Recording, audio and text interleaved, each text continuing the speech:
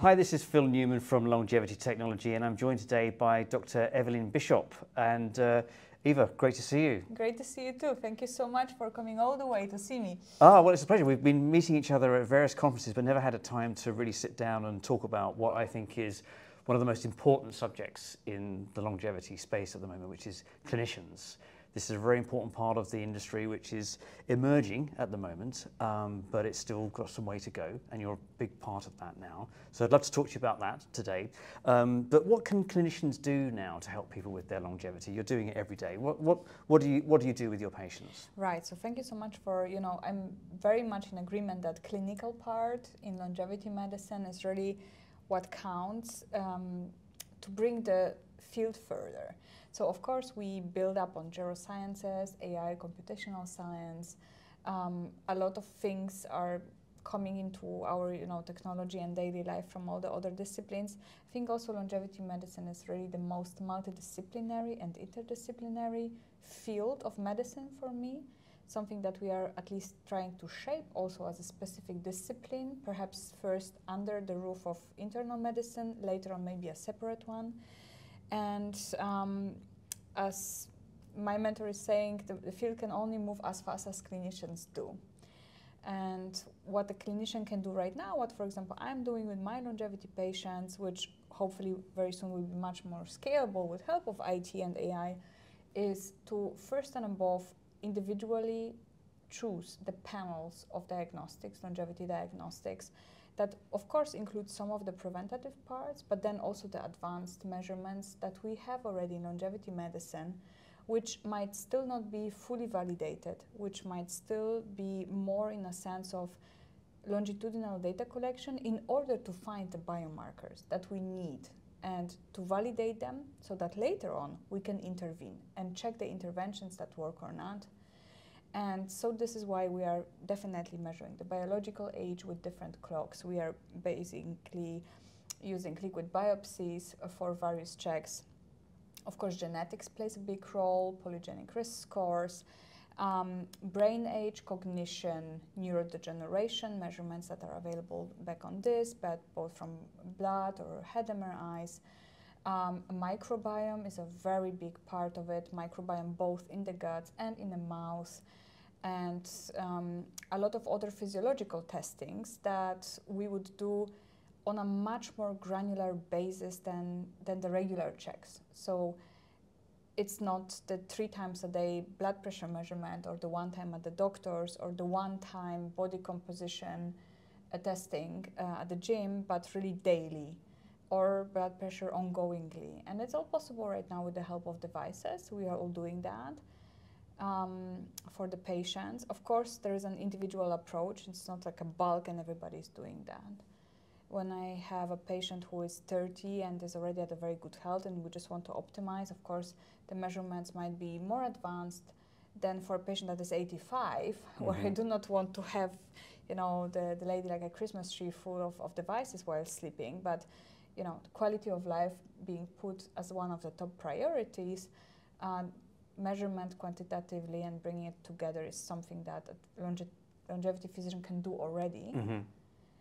And then to very smartly collect it so that later on we can use it better and really apply it for more people. Yeah, so obviously the field has still got a way to go. Well, there are requirements in the future for us to have standards across the industry, but it's still an early industry at this stage.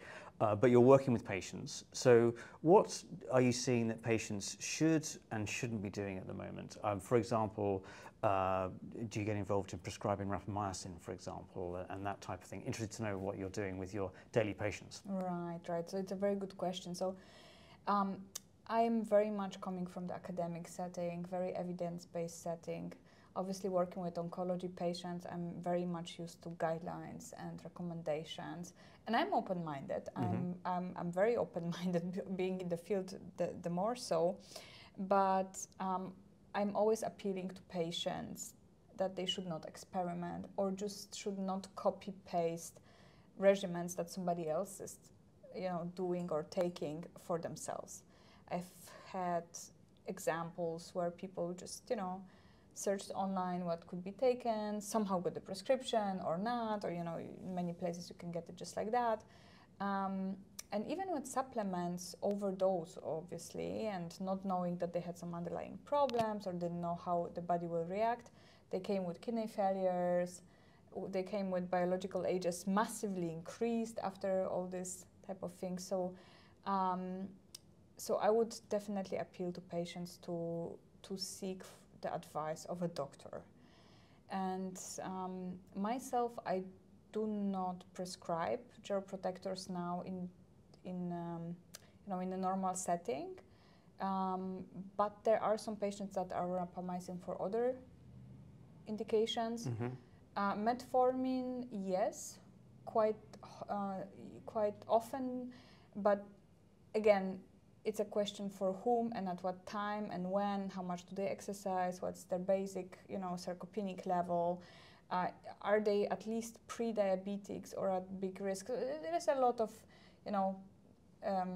let's say, stratification that is going through my mind when I see the entire patient, Yeah, so when you're looking at the patients that you see now, you've got your own regimes that you're working with. Now you have the program that you've been running, which obviously is to help scale this up and to train people around the world. Do you feel really at this stage that the academic engagement with clinical longevity is there now, or is this something that you felt you had to do the course to be able to get things started? So interested to know what your view is. If you time slice today, what is the perception of longevity within the clinical community? Thank you very much for this question. Actually, it's a very interesting one, and I never really analyzed it chronologically. I think it was just Corona time, and we saw that everybody is online, and there is a big need and big interest in people learning online. And of course, we knew that there is a big gap in clinicians being educated. There was actually no course at that time that we knew of that was really customized for physicians, speaking in the language of physicians. There were, of course, plenty of educational resources for scientists or scientific language, but really, clinicians are a bit different. And so we had this idea to do it, and the idea of the course, and it's for free and it's available for everybody, became a tool in something that is my personal dream, and of course Alex Javaronkov and many others, to bring a curricula like this into the academic setting in the med schools.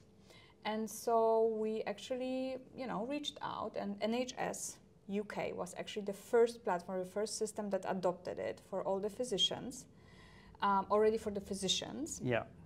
And then we had other academic institutions and med schools that expressed their interest. So Tel Aviv will be implementing it next year, ETH Zurich probably also very soon. We have German, Italian, and Spanish universities, med schools that are interested. And I realized that the interest grew also among academia, medical schools, perhaps also because of, always some sort of personal relationships. So I've been, for example, in the board of the European Federation of Internal Medicine for a while, and at the National, European Congress of Internal Medicine this year in Malaga, we had the plenary session, the main session in this huge congress of all global internal medicine, on longevity medicine. Wow. And I was speaking, and I was invited to, I was allowed to invite somebody, and I invited Dr. Felipe Sierra, who, for me, reflected the longevity medicine personality per se, being from NIH and so on. So I think we see a revolution. I would love to see more. I would love it to be easier. And I see that also in every country, it's a very individual. At every university, it's a bit different. Just to give you an example, in Tel Aviv, for example, we were asked to make a piece of longevity something into the courses that were given there. So longevity cardiology, longevity endocrinology, and so on. So subdiscipline based. And at the ETH Zurich, for example, they have a med school panel module called Age and Aging, or Healthy Aging, where they would put longevity medicine as a part of the course. So, so for this you have to adjust, but it's, I think people are more open, and the greatest development, I think, two greatest developments was number one, gero-oncology. So coming from oncology and working in longevity, I always wanted to somehow bring it together. It's so related. And in the University of Basel, Professor Wetter and myself in Shanghai, we established gero-oncological centers where every single oncological patient that is coming is tested for biological age, for all the markers, for NLP, for for skin age, all this. That's very interesting. So you're actually bringing that into daily practice now? It's there. Right, yeah. Interesting. And what tests are you using for biological age out of interest? I mean, is that something that you're standardizing at the moment between the two centers? Yes, we are standardizing it. We have a protocol. So we are using the blood age, the skin age. We are looking at doing epigenetic testing out of saliva. Right. We are obviously also biobanking all those samples, including tissues of the, whatever we can get from the surgeries. NLP, so we are recording the voices, right? There's a little bit of a language thing there, but it's the GATE, the G8, so the geriatric assessment, fully physiological assessment, so stand-up test and the grip test and so on. For some of the patients who have an MRI, we also do brain age, who are getting anyway a brain MRI or a head MRI, and there will hopefully be also very soon a microbiome, biological age that we will implement as well. And of course, we would like to add more, like cardiological and so on. But obviously, we have to start somewhere, and it's already quite large. And Yeah, that's fascinating. So really, in terms of embedding biological age as an indicator of overall health, you're seeing that happening already, which is very encouraging.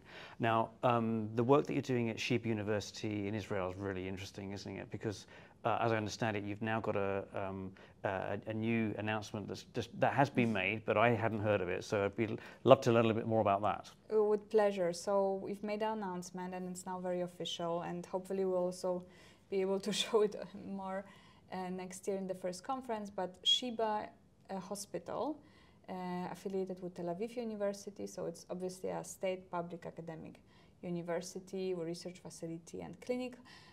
Is opening a longevity. I call it a longevity department. Obviously, it's like a longevity center, but it's basically a place where people will come to get diagnosed with all the measurements of longevity that the center will offer, and that will. I cannot disclose probably everything that is in the protocol, in the panel, but it's quite abundant, and it's obviously included in. So it's not commercial, so people don't have to pay for it.